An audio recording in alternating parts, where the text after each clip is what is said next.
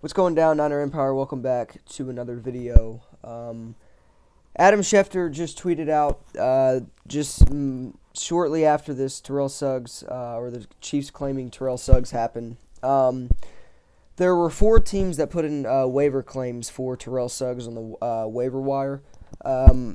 Those 4 teams, obviously the Chiefs ended up ultimately claiming him on the waivers, but the 4 teams that put in claims for him were the 49ers. So the 49ers were among the list of getting Terrell Suggs. So if the 49ers, or if Terrell Suggs would have fell to the 49ers in the waiver wire, the 49ers would have ultimately claimed Terrell Suggs and obviously would have had him on the team.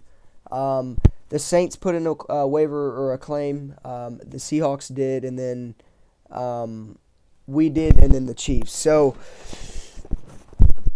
I mean, like I said, I made a video about Terrell Suggs possibly coming to the 49ers, and I would have welcomed it with open arms, strictly because D Ford is injured, and he's not going to be back until probably the playoffs. So with Terrell Suggs, you get that veteran kind of leader in the locker room, and he's been to big games. He's been to a Super Bowl. He's won a Super Bowl. And he still has game in him. So I would have welcomed Terrell Suggs open arms in San Francisco if we were to claim him and if he would have fell to us in the waiver wire. But ultimately, obviously, the Chiefs ended up getting him. And he's a Kansas City Chiefs now, and he's going to be competing for a Super Bowl title because the Chiefs are going to be playoff contenders. But yeah, I thought that was interesting when Schefter tweeted that. So the 49ers had a chance at getting Terrell Suggs, and all that really depended on was him falling in the waiver wire.